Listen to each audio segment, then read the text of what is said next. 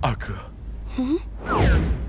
孩子，爹，哎，对，你就是三妹。对，主上听信谗言，将我们全家满门抄斩。我们全家几百口人，只有咱们4个人逃了出来。所以，为了替家人报仇，我们潜伏宫中刺杀主上。大哥，为何要杀我？为了让你能够接近主上，我们设计安排让你去救驾。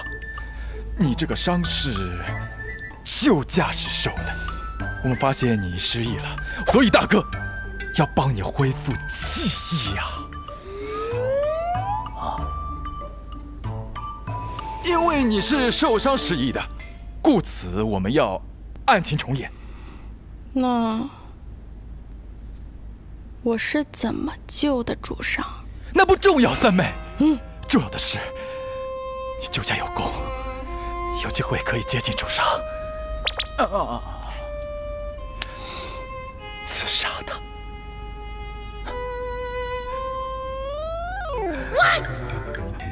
三妹，全家几十口人的仇都交在你手。你刚刚说的是几百人呢？那不重要，三妹。重要的是，你千万不能让我们失望啊！三妹，都靠你个三妹！闺女啊，为我全家报仇啊！报仇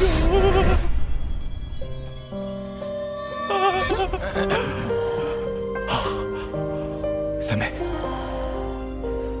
想起来了吗？